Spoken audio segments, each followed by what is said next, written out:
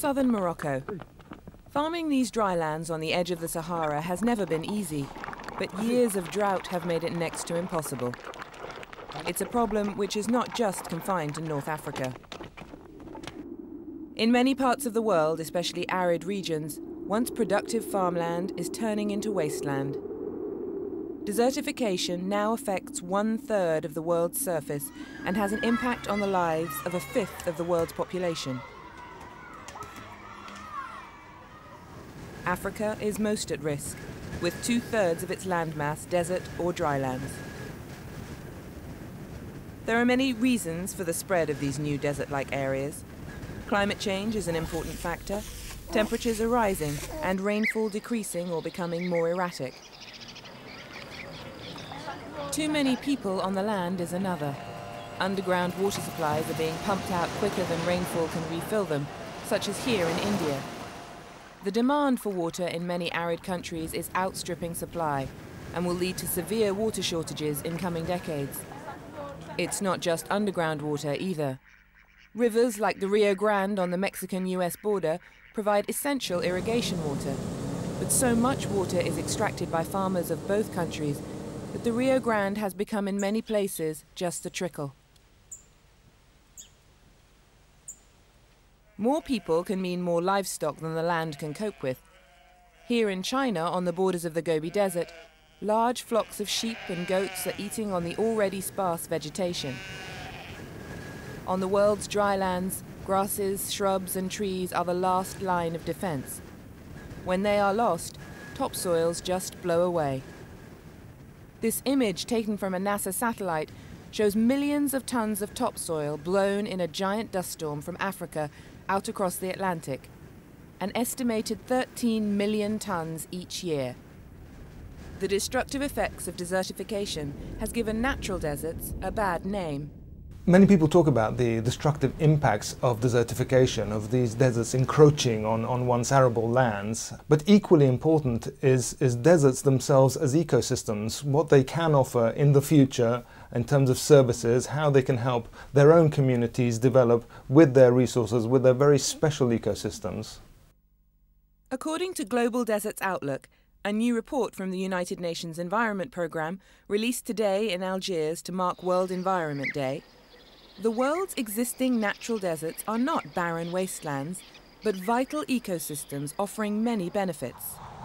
Desert plants adapted to the harsh environment could be an important source of new crops and chemical compounds for medicines and industrial products.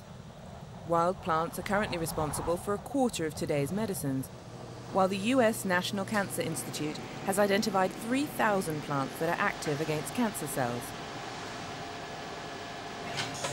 Meanwhile, some experts believe deserts, with their abundance of sunlight, could become the carbon-free powerhouses of the 21st century.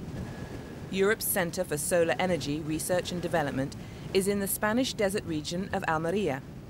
Scientists argue that a desert area of just 800 square kilometers could capture enough solar energy to generate all the world's electricity needs and more.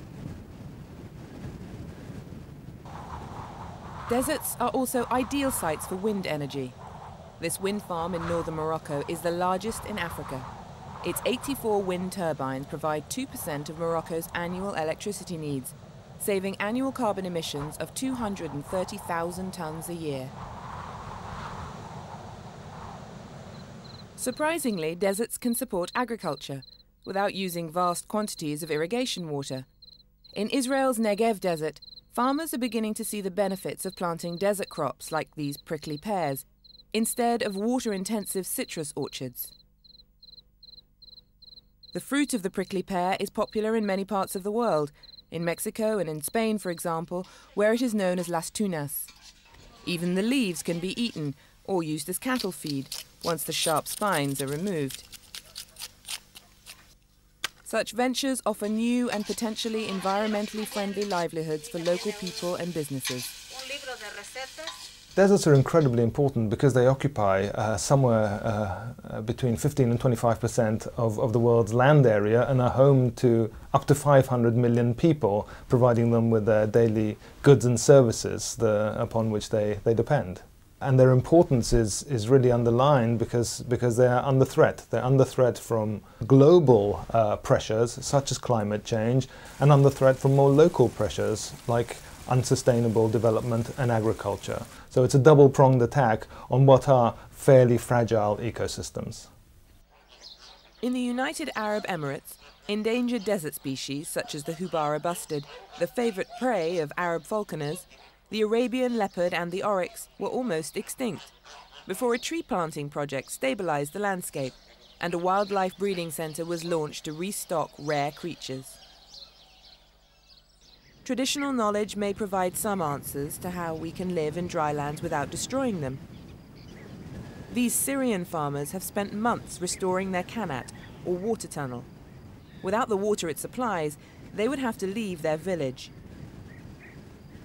The technology is thousands of years old, and yet unlike modern pumps, is sustainable.